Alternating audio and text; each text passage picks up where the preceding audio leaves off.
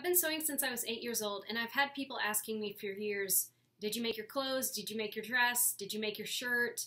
And I always have to tell them, no, I didn't. I almost never make my own clothes. The reasons I rarely make my own clothes are because it's not that cost effective. You're paying as much in materials as you would for a shirt that you could buy from H&M or Target. It's time consuming, and if it doesn't turn out right, then you've just wasted both your time and your money. And I've always had a problem, more than that, I've had a problem with lacking self-confidence. So I finish something and I wear it and I just don't feel like it is good enough or that it looks normal enough, and I end up disappointed and discouraged, and it's even longer before I try and make my own clothes again. But I've come to realize that there are ways in which making your own clothes can be definitely superior. You can use high quality fabrics, you can use the best construction techniques, which the stores won't do. They will always give you the cheaper fabric and the cheaper construction method. You can tailor it to fit you perfectly. You can customize it, so, you know, if it's a skirt that you want in the store but it's just barely too short, or you're like, I love that top but I hate the stupid trendy bell sleeves, I wish it didn't have that. You can completely customize what you make. And I've also come to realize it can be cost effective. It will never be cheaper to make your own clothes than it would be to shop at Target or on Amazon. But if you start looking at good quality clothes that are going to last you and come from good companies with good materials, if you look at a dress that costs $40 online, it's not really worth making because you're going to pay close to that in materials in most cases, plus all of your time. You might as well just buy it at that point. But if you start looking at the brands and you start looking at more quality designer clothing and you start looking at $200 dresses, and if you're me, you're like, that's a beautiful dress and I love it, but I am not paying $200 for a dress. So if you start looking at it that way, making your own clothes can be extremely cost effective because you're getting 100% customized, tailored to fit you perfectly for just the cost of materials. So I recently had an idea. I've struggled with making small projects. It's kind of hard to describe, but I like to tackle very intricate, detailed, time-consuming projects, but since I'm self-taught, I've kind of skipped over a lot of the basic quality elements like making mock-ups and fitting and using interfacings and how to put in linings correctly. And the consequence of this is that I have many times made a very elaborate project with a lot of embroidery or beading on it, and then when it comes to actually putting the dress together, I don't do it right, and it'll turn out far worse than it could have if I had focused a bit more on the basics. So I've set a challenge for myself, and to try and keep myself accountable and actually make myself complete it, I am submitting it to you, the internet, to your tender mercies and judgment and criticism. And I am going to attempt to make, during the month of September, today is September 1st, I'm going to attempt to make an entire capsule wardrobe from scratch, because I've designed capsule wardrobes on Pinterest before, and the problem with it is you get everything laid out and all perfect, and you have your tops and your jeans, and you've got the color coordination, and then you're like, great, where do I buy all of this? And the answer is, because it's Pinterest, you usually can't. It's usually long sold out or was never available in the first place.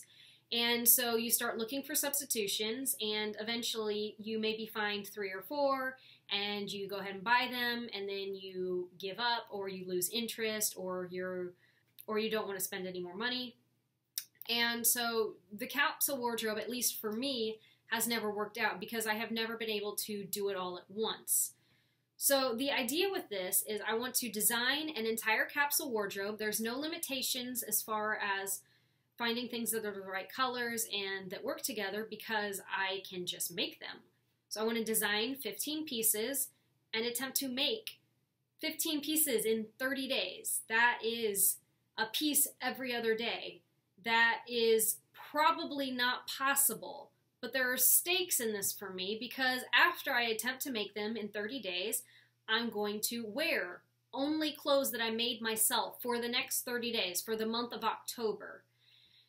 And if I don't finish, and if I give up, or if I do a crappy job on some of them, I'm just going to have to put up with it and just wear them because that is the stakes that I'm setting for myself. So if I can't figure out how to make blue jeans, I'm just not going to be able to wear blue jeans for a month.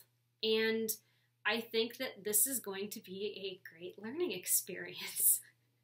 So the point of making this public is to give myself some accountability to actually finish it and to keep people updated. I'm going to go ahead and go over some of the designs I came up with, but during this month, since I'm going to be very busy sewing, I will film things, but I won't be making videos about them very often because that's just going to cut into time too much. What I'll do instead is make kind of an overall progress report video once a week. So next Saturday, September 8th, I will give you an update and you can see how it's going. And then during the month of October, when I'm actually wearing these, I will catch up on making 2 videos and putting together the different outfits with it and showing you all that you can do, and as well as critiquing myself and things that I did well and things that I didn't do well, and as far as just, wearing the clothes to see how well they wear and how well they hold up. And at the end of October, I will be able to decide whether it was a success and whether or not it is still practical and still whether or not making your own clothes is still a realistic goal. I think it's an unrealistic goal, but that's the best kind of goal. So here we go. My capsule wardrobe will consist of 15 pieces. I'm going to have 2 pairs of pants, 2 skirts, 3 dresses, 5 tops, and 3 sweaters. The first dress is a jumper made from navy wool with narrow window pane checks in yellow. The next dress is a V-neck shirt dress made from an orange fabric with an eye print that I'm going to design myself and print using spoonflower. The third dress will be a vintage style ditzy print dress. I'm also going to design the fabric for this one. It's going to be navy with a tiny acorn print. The third and final print I design will be for a chiffon miniskirt. It'll be a deep burgundy color with a yellow and green floral print. The second skirt will be a tweed midi skirt. I'm hoping to find a nice charcoal gray wool to use for this. For pants, as I mentioned earlier, I'm going to have to learn how to make blue jeans. I'm hoping to use this as an opportunity to make them fit me well and to use a nice sturdy fabric that isn't going to rip through as fast as store-bought jeans. The second pair of pants will be a vintage style pair of slacks in a camel twill. I don't have any pants like this currently, but since the rest of the wardrobe is going to be fairly vintage, I feel like it will fit pretty well, so it's worth a shot. The first shirt will be a simple fitted black t-shirt with 3/4 length sleeves from a thinner knit. This is going to be pretty lightweight, versatile, will go with everything, and good for the fall days where you need to layer because of unpredictable weather. The second shirt will be a mustard-colored rib knit top. This one is also designed to go well with the other colors and to be good for layering. The third shirt will be a plaid shirt, possibly from flannel. The challenge here is to make it somewhat fitted because every plaid shirt I've ever bought has fitted me like a big potato sack.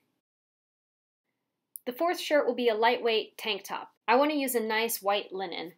I need to remember to make at least one very lightweight top because in the fall we still get random hot days and I'll find myself digging back through summer clothes.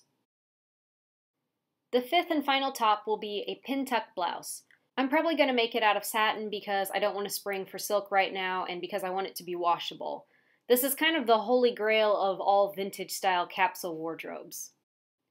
The first sweater I'm going to make will be a forest green button-up cardigan.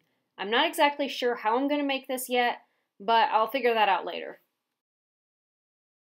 The second layering piece will be a thickly knit burgundy sweater. Also not sure how I'm going to make this one yet. And the last layering piece won't be a sweater, but a blazer. I've never made one of these, but they're pretty classic pieces. It's hard to go wrong. I think I'm going to use a navy sateen and then use a contrast lining left over from one of the dress prints I designed. So there you have it. Stay tuned until next week and I will discuss the progress I've made.